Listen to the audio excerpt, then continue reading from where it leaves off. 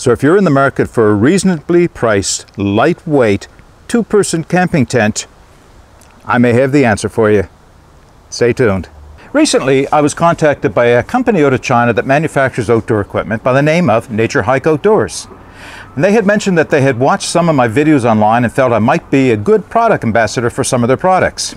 They offered to send me one of their tents, which was, by coincidence, a really good thing because I was in the market for a new tent. I had dug out my aging Eureka 2-man autumn wind tent and decided it had been getting, well, it had seen better days, and it was time to replace it. The other coincidence was, it was Naturehike that I was looking at for a replacement tent. So when they offered to send me their Star River 2 tent, I readily accepted. Okay, so I am in my backyard. This is not a wood setup. I have to get out into the woods and put this up and give it a lot more testing than it's going to get here in my backyard. But I think for an initial overview of the tent, I can give you a pretty good idea of what this tent is all about. So let's take it down to the ground. I'll open it up and break it out to its separate components. I have some options in the way you can save weight and try some different setups with the tent. If you're interested, keep watching. Okay, so here's the total package of the tent, the way it comes and arrives from China, and the overall length. And of course, I'm going to give you all the measurements and all the weights in the show notes below, plus provide the links to the Naturehike website so you can see the specs as they list them as well. But the weights and the sizes I'm going to give you are what I measured. I didn't take these off of the website. This is what I measured on my home scales, my kitchen scales, and my measuring tape. So total package right here, as you see it, is 4.7 pounds, so not ultralight, but not bad. You know, there are heavier tents. My older autumn wind is a little bit heavier than this and a little bit bulkier than this with about the same internal space. So 4.7 pounds, 1990 grams, or 1.9 kilograms. And as you can see, it is fairly loose in the bag, which means you can squeeze it down and get a more compact size. Now let's talk about length. The overall length is 16 inches, and that is dictated by the poles. So you can see the poles inside the package here. If I were to remove the poles, which I sometimes do, and carry them separate from the rest of the tent, I could squeeze that package down into a much smaller form factor, making it fit inside my backpack that much better.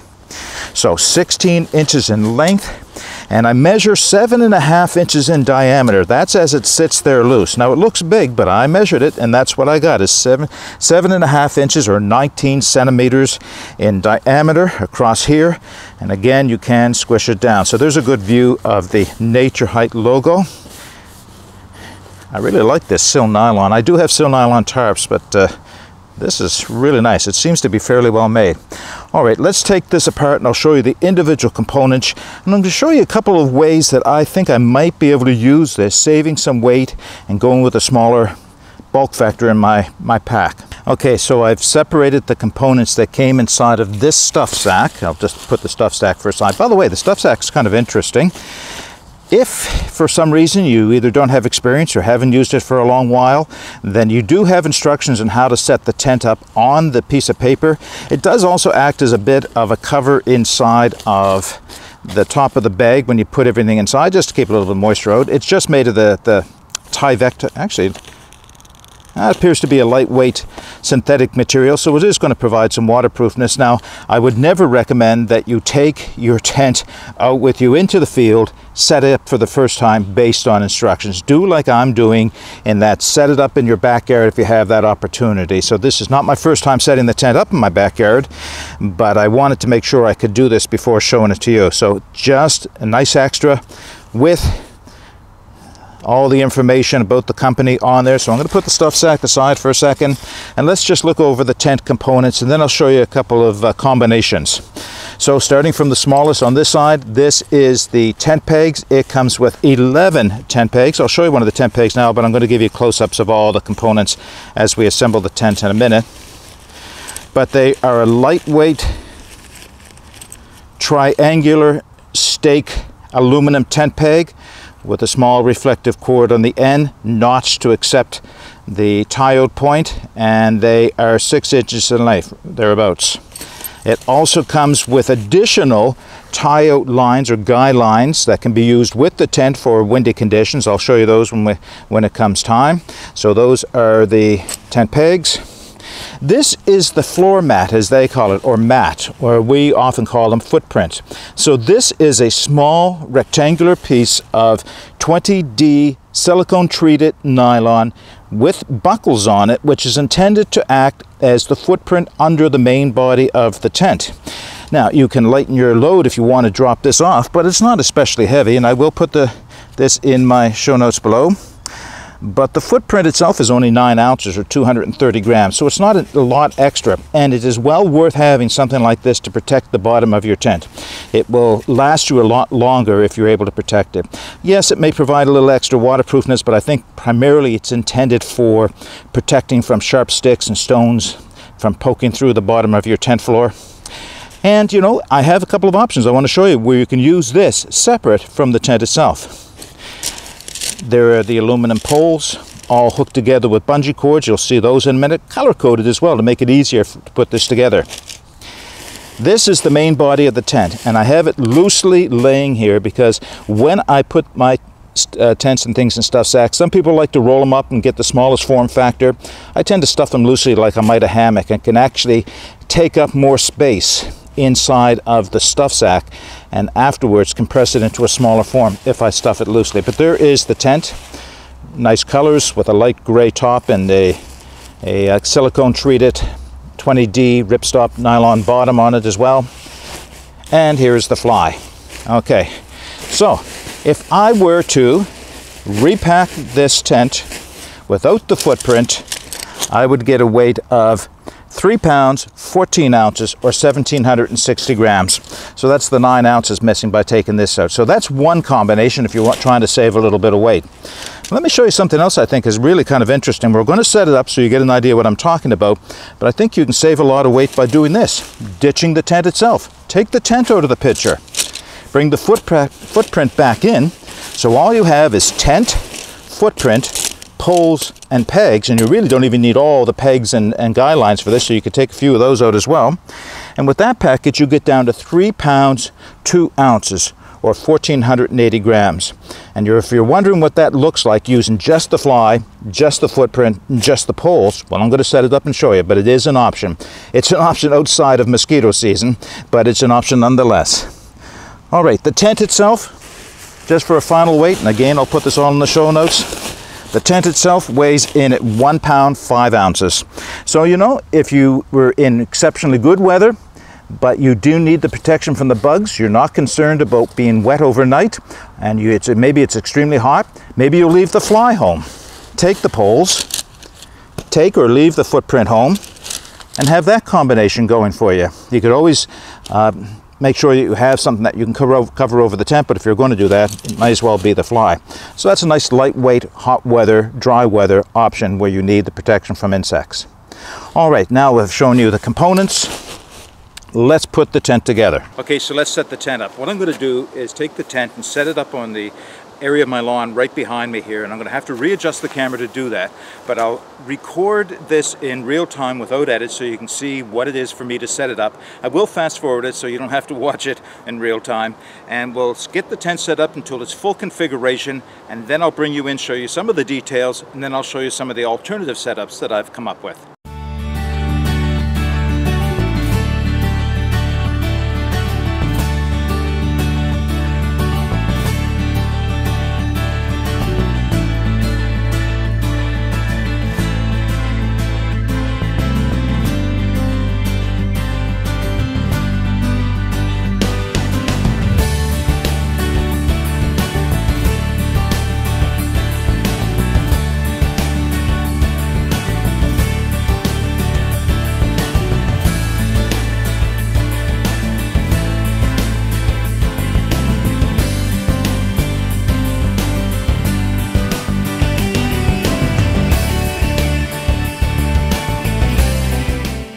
Okay, I decided to stop for a second just to make sure that you can see what I've done. I wasn't even positive you were in the frame. So I have the floor mat or footprint set up with the aluminum frame arched over it. And just a couple of things. You'll be able to see these again later, but I want to make sure you can see them now. And that is that the fly or the floor print has a nice piece of nylon with a grommet and a buckle, one of the quick release buckles, and a piece of Reflectix line here where it holds the tent peg out. One thing you want to make sure when you lay this down, just make sure you lay it so the buckles are facing up. You probably could assemble it with the buckles facing down, but it's a lot easier with the buckles facing up. You'll also notice that the poles are color coded. So the silver poles I have at the back end of the tent, that'll be the less high end of the tent, and the red end are at the higher end, so that would indicate that's where you want to sit inside the tent inside. Unique to this tent in their lineup is this crossbar or spread bar, and I'll show you how that works in a second. So I just wanted to show you that. I'll back up, reset the camera, and keep on going.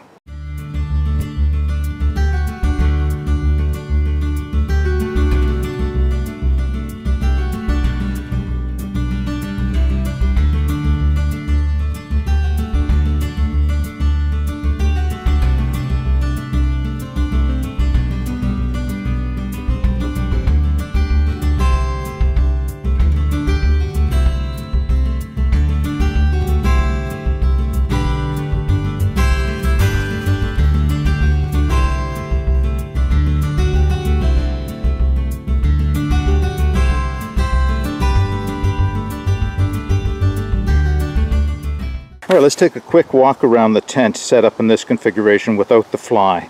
I'll be able to show a few more details. You probably, if you flip back, if you didn't notice it when I first did it, the way I set the tent up is I put the footprint out first, put the aluminum frame up, then took the tent out of the bag, spread it across the floor of the footprint, and attached it at its four corners, and I'll show you those corners in a second. The reason I did that is, as it is in my yard right now, it's damp from the overnight dew. So rather than get the floor of the tent wet, I decided to wait until the footprint was out, and then I could spread the tent out over the footprint so the floor doesn't get wet. Alright, let me zoom in on a couple of features here. So right down here you can see where the Fastex buckle is, and there's actually one for the tent. There's another one underneath it, I can expose it right there, for the fly. And that's used, or not the fly, sorry, the footprint, but that's used where you can snap or buckle the fly either into the footprint itself or onto the tent.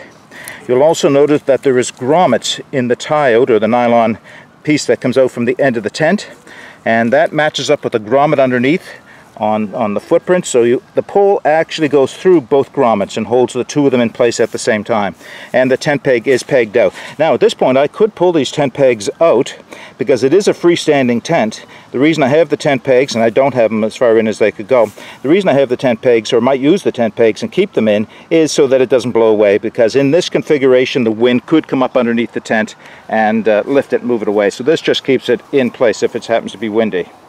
So here is a close-up on the silver bars, and they match up to the silver or gray tie-out. So that helps you set this up, because there is a difference between the front and the back. Here is the joint where the aluminum poles come in. I took my time setting up the aluminum poles. I suspect if I just tossed them in the air, they would have pretty much assembled themselves, because the shock cord does seem to pull the ends in. But the reason I took my time, and I would recommend doing that for anybody setting up any aluminum tent, regardless of the quality or price, maybe even more so with the expensive one, is making sure you don't damage the poles. So take your time to set the poles up so that you don't damage the ends. Your tent will last that much longer, and I suppose it'll help avoid a bad situation. If you're out and it's raining and you need to get this set up, you don't want it failing on you. So just walking around the tent.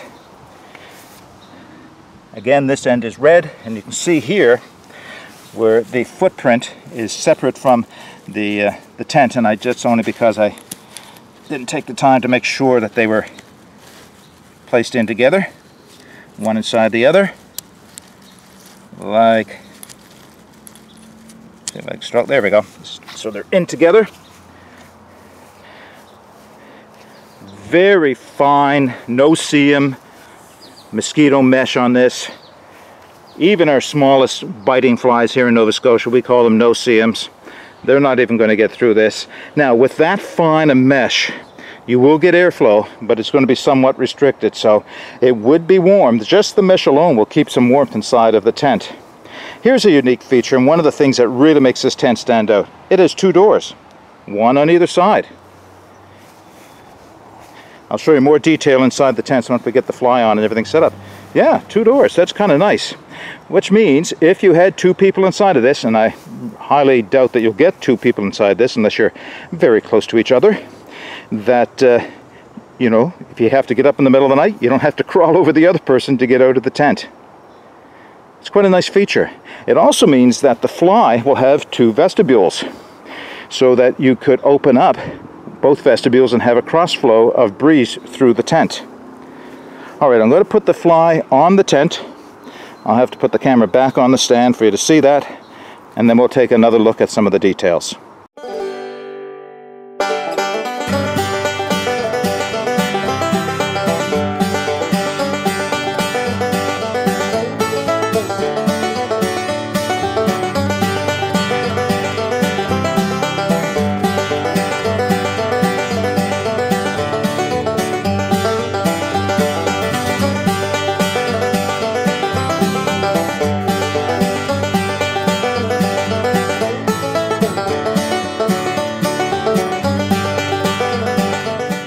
Alright, let's take a quick walk around the tent. So I've set the tent up. This is fully assembled. Actually, no, it's not. I still have to get the guy lines out on the ends. More or less fully assembled in its basic configuration. There, I just put in the guy lines, and I'm going to give you a close-up on that in a second. Apologize for the walk-around shakiness. Alright, let's take a look at the guy line here. So the guy line has a tensioning device built into it. It works very well for tensioning. It actually kind of locks the cord in, but you can tension it. If you didn't have that, of course, you could always use a taut line hitch or something like that, but this works out very well like it as it is. They come up, they're sewn on, they're reinforced. There is a double stitching over this point right here to hold the nylon in, and you can see a reinforcement. Now you're looking at it from the outside, of course, but there is a reinforcement to prevent strain from tearing out. And that's the same at all 4 corners. Again, same. Looking at this corner, you can see the reinforcement and double stitching there. So well done on those corners. Now, it has more tie-outs, as you can see here. If it was windy, and this would probably be the end that I would be working from because I would face the back end into the wind, I have extra guy lines and pegs that I can tie onto this and stretch them out and peg the tent down. It had to be pretty windy though in order for that to be necessary, but they are 2 to a side, as you can see, another one there, and 2 to the end as well. Here's a nice feature for ventilation. It has one of the little stand-up windows right here. So there's a little piece of Velcro and a stiffened piece of material that you can either hold up to add ventilation, or you can fold it down if you want to decrease ventilation, and the Velcro would keep it closed there.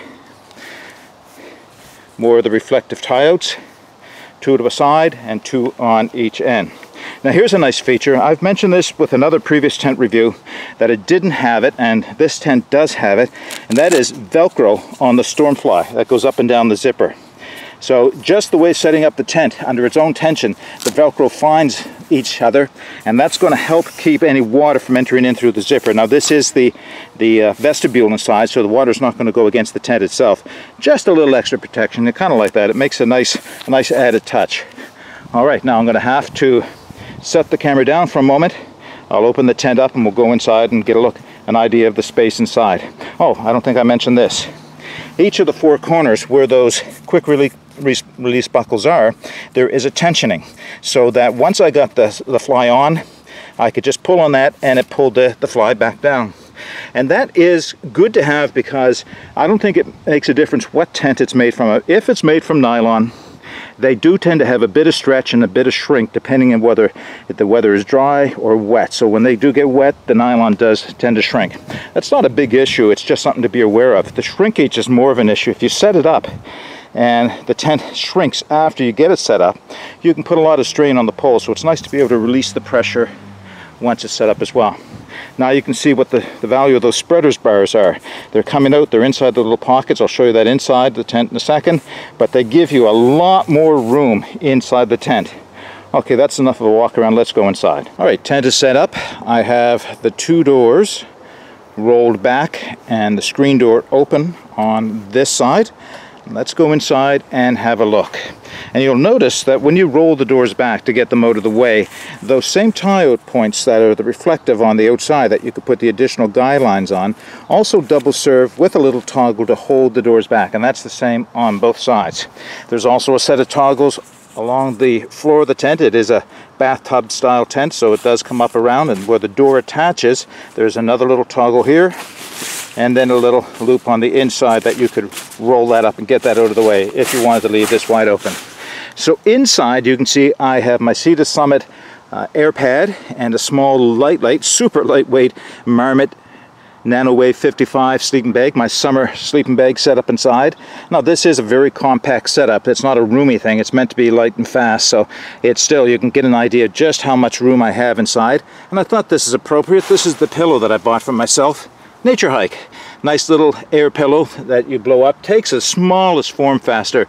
I can almost completely enclose it with my hand once I've got it deflated. So very small, very lightweight. But this isn't about these additions. It's just an idea to give you just how much room is inside.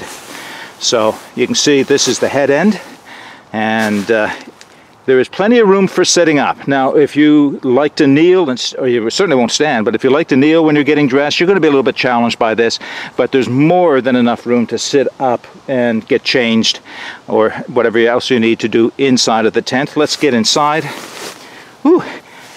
It's about 32 degrees here in Halifax with a high 80% humidity, so the humidex is well up into the near 40 degrees. That's Celsius, of course, so I'm finding this challenging with the heat right now, and even more so inside of the tent. Nice and light. The sun comes through that gray material very nicely. At the head end of the tent there are 3 pockets, which is kind of nice. 2 small ones on either side, large enough for certainly for a cell phone, wallet, maybe your headlamp. Same on the other side, and then a larger one just above my head, so I can put quite a bit up there. Give you an idea, there is a center hook for a light of some type, if you want to use that, down to the foot end. And when I lay down on this, now I'm only 5'10", my feet are not touching the end of the tent, and I still have a couple of inches from my head to the other end of the tent. So the tent inside dimensions are 4'4" in width, and I'll put the dimensions below, and 7 foot in length. So if you need longer than 7 feet, this is probably not the tent for you.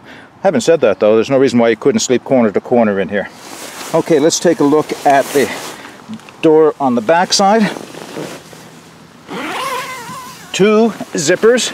They run very smoothly, no indications of binding whatsoever.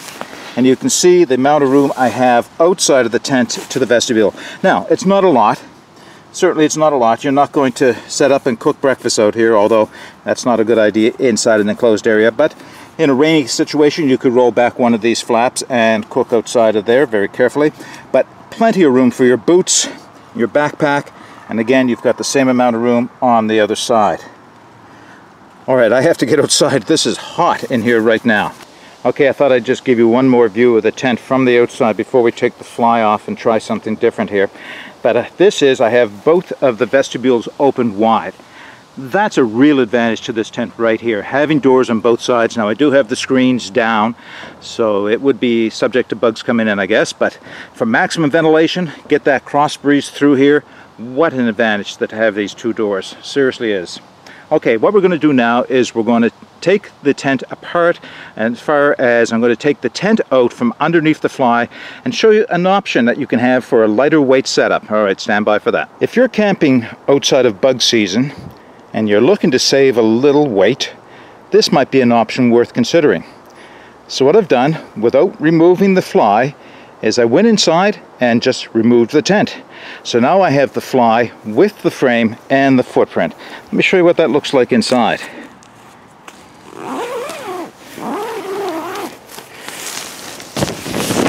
Lots of room in here now. Not that there wasn't before, but there's a lot more room in here, as you can see. This is pretty cool when you think about it. Oh, get inside. All kinds of room. Maximum ventilation on the ends. Oh, by the way, here's a small feature I wanted to show you that I failed to show you before. These little tie-outs with the small hook on it's almost like a plastic carabiner. What they're intended for is there's a small loop on the base of the tent. So if you want to get just that little bit more room out of your tent, you can reach in underneath and hook this on the loop, and that's just going to pull the wall of the tent just a little bit further away from your feet. And they exist at both ends. So the other one hanging down there. So we're inside of under the fly, sitting on the footprint, and one of the things I wanted to show you was the seams. Now, sometimes when you get a tent, these aren't sealed, but these are not only sealed, they're taped. So there's actually a waterproof nylon tape going over all the seams. That's probably not showing up really good there in that light. See if I can do it away from the sun. Hopefully it's sitting up here. There's a tape going over that for absolute waterproofness. Now, I haven't had this out in the rain, so I can't confirm just how waterproof it is. I also can't confirm the durability, but my initial impression so far is this is a beautiful nylon tarp. You know, compares with my good expensive nylon tarp, so I have no reason to think that it's going to leak. But that's what a long-time test will show you. One small thing inside here that I would like Naturehike to take note of. I have mentioned it. They are interested in knowing what I will come up with, and that is this. So, looking up at the center of the tent, we have the spreader bar that goes across. When the tent is set up, there are two little nylon straps that have a little built-in pouch that allows those poles to go inside to hold the tent up. But in my mind, they also act to protect the fly from undue stress, extra pressure provided by the poles. So you can see right here, there's a fair amount of tension right on the fly where it's touching there. Here it's just off of that seam, but there's a fair amount of tension. I can't say that it will poke through, but why take the risk? So I have come up with a small fix, if you will. I will have to set the camera down for a moment to get this on, but once I have it on, I will show you what I'm doing. And this is something you can do for yourself, or hopefully Naturehike is able to fix this in the future. All right, let me show you what I've got. Okay, this is my fix. I decided, I took the idea from what was on the tent itself. There was a piece of nylon webbing that came over, doubled back on itself, created a little pocket, and that's what you put the end of the spreader bar in to hold the tent up, and I think also to protect the fly. So all I did is went into my stash of materials, got out some 1-inch nylon webbing, folded a section in half, approximately 5 inches in half, and just sewed it down each side. That's all it is. And of course just melted the ends to keep it from fraying. So it's just a little tiny pocket sewn up on each side, just big enough to go over the end of the pole, and you can see how it distributes the pressure off of the end of the pole, and the nylon is not stressed quite so badly. So I have those, they made up, they cost me nothing. If you can come up with something like that, something small just to distribute the weight or the pressure over the pole, I think you will extend the life of the fly. Alright, so this is one lightweight option. Again, just a little bit of a look around. You can see there's a lot of ventilation here with the floor the way it is. But remember, I did say this was for use for setup inside or outside of bug season when you're not concerned about mosquitoes, but you want to have a little rain protection. Alright, I have one more setup I think you'll like, and then we'll wrap this video up. Okay, one final option for an ultralight setup. It occurred to me with the floor print, or mat as the Naturehike calls it, of 4'4" by 7 foot length, that would make a pretty good size minimalist tarp. Something that I could take in my backpack when I'm not expecting to stay out but I need a little rain protection, or if I really do think I could stay out and just need that minimal amount of protection. So you can set it up as a small tarp. Now this is an ultralight setup. I am using a couple of hiking poles, a couple pieces of paracord. All I've done is just staked out the back corners back there. I do have a stick covered in the little bag that comes with the mat, just holding the back of the tarp up just to get a little bit more room inside of it, and you can see the length of it with my sleep pad underneath.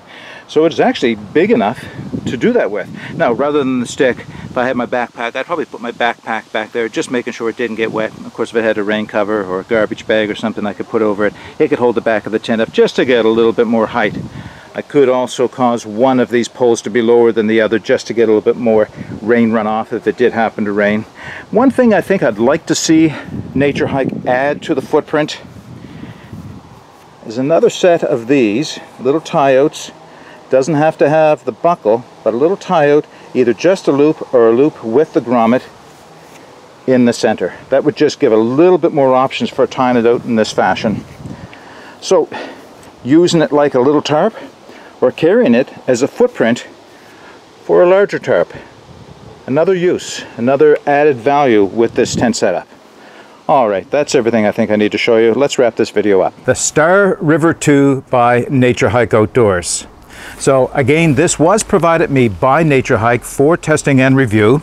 So I've had the tent for just a little while now, and I haven't had it out in the woods yet, and I haven't had it out in a good rainfall yet, so there's a lot more testing to do, and that's what I intend to do over the rest of the summer. I do have some occasions where I'll be taking this into the woods and putting it to a real test, and then by the end of the summer, early fall, I hope to come back and give you more of a long-term review, at least long enough that I can get a sense of how it's holding up and how it performs. Everything I've seen so far just screams quality to me and value. Good quality materials, well put together, no misstitching, no poor design. There's nothing about this tent that wasn't well thought out. With those two small things that I think would make additions to the tent. They're not necessary, just additions. And they are, again, some little type of thing that you can put over the spreader bars to keep them from poking through the tent fly. I don't know that it will happen, but just to make sure it doesn't happen. And it would be nice to have those extra little loops on the floor mat or the footprint so that you can use it a little bit more versatile. All right. Everything about this I like. I am putting all the notes on the size and the weights and everything in the show notes below, as well as a link to Amazon where you can purchase this tent for yourself. You may want to go over to the Naturehike site and just see what other materials or what other outdoor equipment they have. So far, everything I've gotten from them, which has only been a few things, but everything I've gotten, I'm impressed with. Not just good for value for the money, but a good product overall. Okay, so if you've enjoyed this video, and you want to see more like it, you may consider subscribing to my channel. But until then, get out and explore. Take that path less traveled. It will make all the difference. Bye for now.